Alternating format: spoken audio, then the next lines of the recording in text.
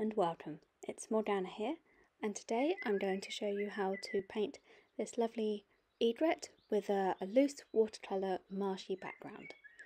You can see I've already drawn out a very simple silhouette of my bird, and I've masked it using my drawing gum. This is my Pebeo Drawing Gum here that I've used.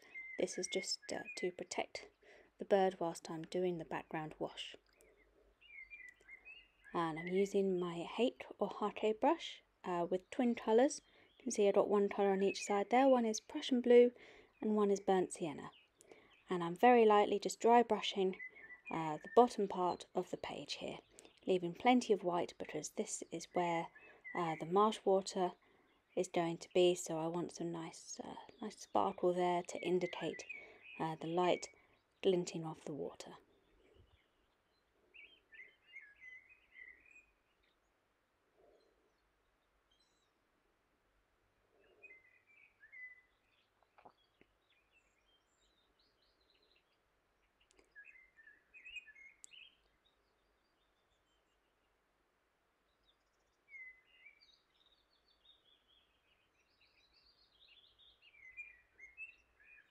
So that's that part done. Next, I'm going to wet the paper, taking care not to get water onto the dry brushing that I've already done.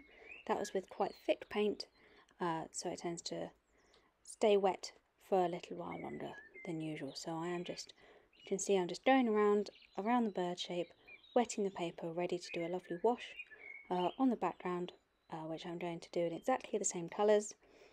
This is again Prussian blue and burnt sienna, still using that brush with the twin colours on, doing some lovely bold strokes, bold upward strokes, and you can see because I've already wet the paper, that lovely diffusion of colour that's already happening there, spreading around beautifully. I'm not too concerned about this being terribly precise. You can use whichever colours you want. I just happen to be in the mood for these particular two today. So that's what I'm doing there. I think they worked really well together. You can see I'm just continuing to sweep upwards.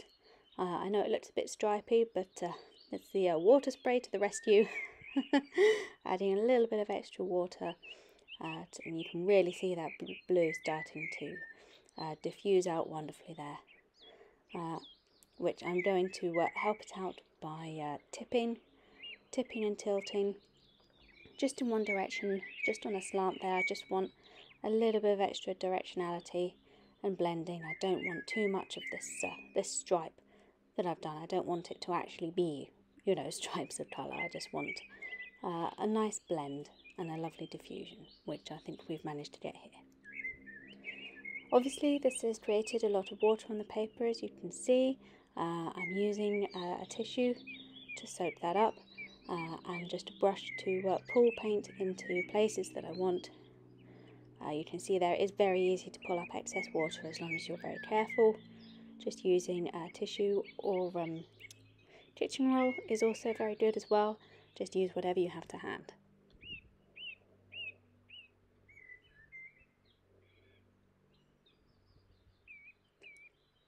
And now, whilst the page is still wet, I'm going to add in some reeds, some lovely some marsh plants, and I want these strokes to diffuse in, which is why I'm doing them whilst the paper is wet. You can see already there they're starting to blend and diffuse and look really lovely and sort of incorporated into the background there. And again, still only using the same two colours. This is Prussian blue and burnt sienna. Putting a few into the water here.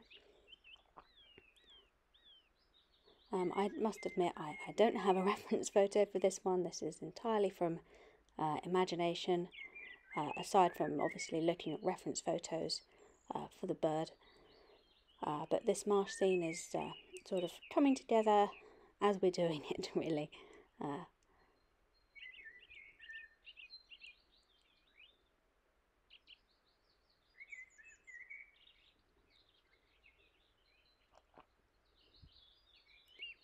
You can see here I'm just darkening parts where I think I want a little bit more depth, sort of creating the background,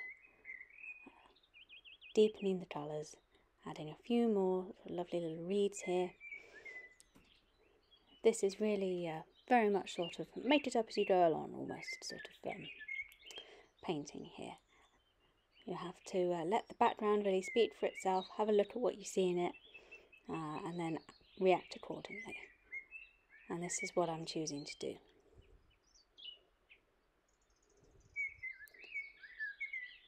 So putting in a few reflections here.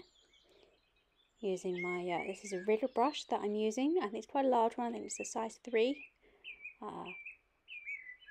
And just taking the reflections down there, pulling up a little bit of excess, quite a lot of excess water on that one there. So a good thing about watercolour though is you can pull paint and you can pull water up. And there we go.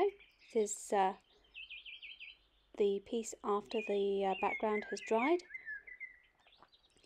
You can see it looks a little different in colour. That's due to the lighting. My apologies. I did this a couple of days after.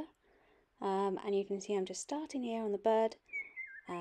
This is a great egret I'm doing rather than a little egret, so he has a lovely bright yellow bill. This is cadmium yellow that I'm using here. Gives a lovely bright colour in contrast to our soft diffused background.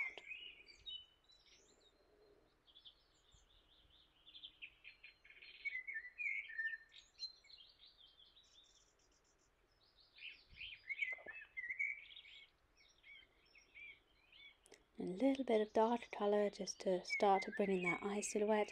I use ivory black for the eye, and then a little bit of extra burnt sienna popped into the beak there to bring down that yellow with a realistic sort of colour shading on the egret's beak.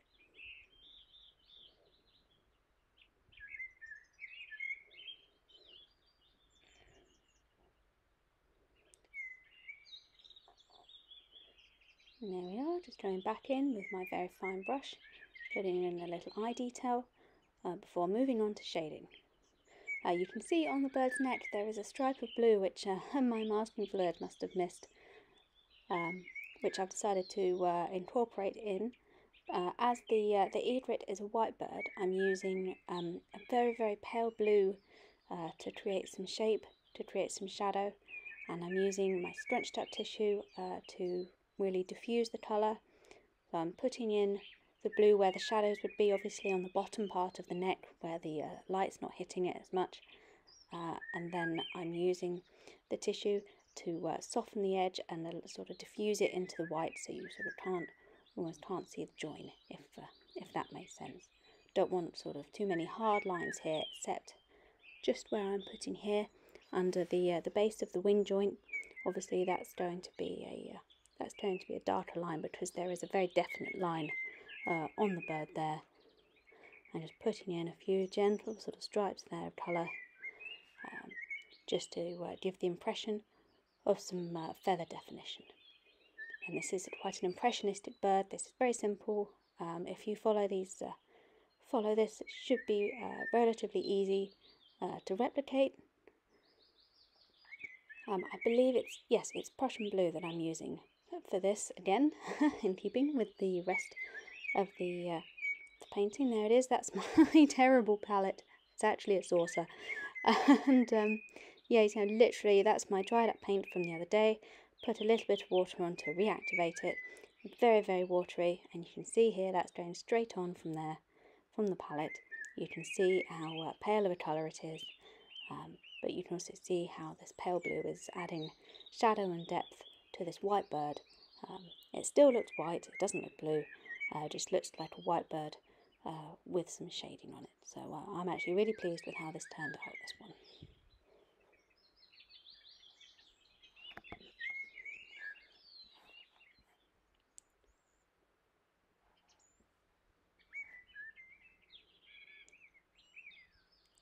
And now just starting work on the bird's legs here with my fine deep tail brush. This is a 000 brush, and I'm using my black again, but with plenty of water diluting it at the moment. You can see it looks grey here.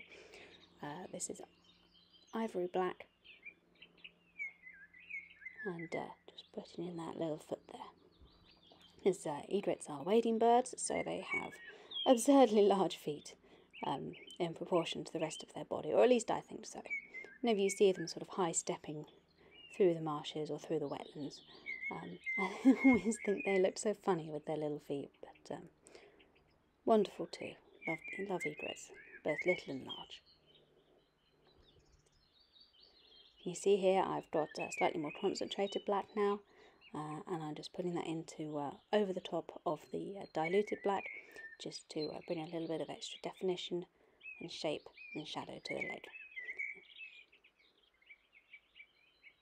And now I'm using a rigger brush again. This is, I believe, my size 3 rigger brush, and again I have wet it with some burnt sienna and Prussian blue, and I'm just sort of going over a little bit those lovely soft diffused reed lines that we created earlier, giving a little bit of sharpness to them.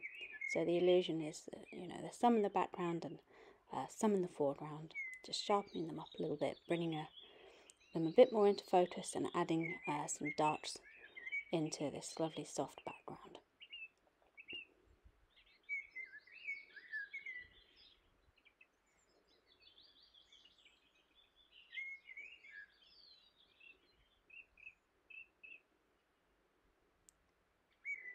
And now I'm also using the rigger to just fill in some extra water. I decided that after I put in the background, the water wasn't quite high enough. So this is a technique you can use. It is a little clumsy. I would have preferred to dry brush this, but alas, foresight, it's not my strong point. You can see here I'm using the length of the brush, this lovely long thin brush, to create similar lines to imitate the ripple of water around the reed beds.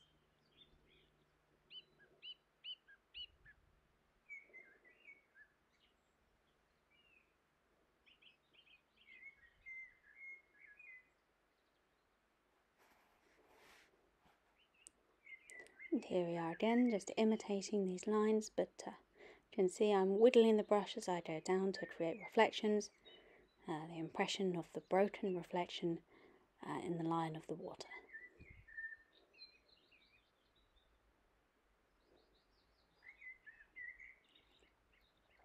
Of course, if you don't have a rigger brush at home, you can use any thin brush, any fine brush that you've got.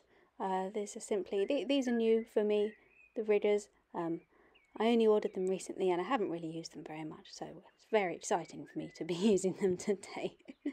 That sounds very silly, but sadly it's true. New brushes are exciting. They're also very fun to do these lovely these lovely long flicks, because the brush itself is very flexible.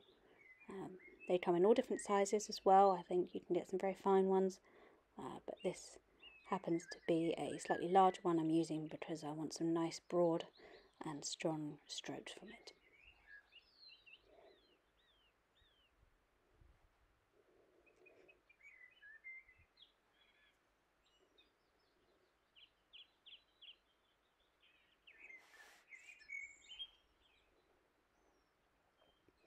And now this I have changed to my flat brush, and I'm just adding in some bulrushes, changing some of these basic sort of reeds into bulrushes. I love bulrushes. I think they look great in paintings and in real life. This is some burnt umber that I'm using here, lovely dark colour, and I've actually mixed it with some Prussian blue as well to really give it a sort of that deeper tone, and to tie it in also to the rest of the painting. Just literally just a simple line with the flat brush, simple stroke, and then fill out the shape. There we are, and you can see this is my little white gel pen that I'm using just for some finishing touches on the bird. And all I'm doing here is I'm just going around the outline and I'm just softening that down a little bit. You may find this, if you use masking fluid quite a lot, you can sometimes end up with some quite hard edges, which for nature drawings is probably not really what you want. So you can see here I'm just using it very gently, very carefully, just going around and softening down some of those edges there, making it look a bit more natural, but giving the impression of some fluffy little feathers.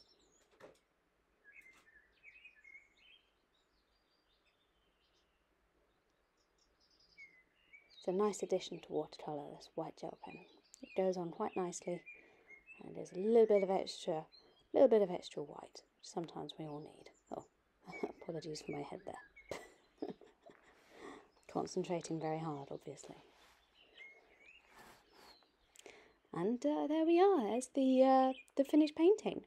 I hope you enjoyed watching this. I hope you like it. This is a lovely loose watercolour scene. I hope you feel inspired to do something similar.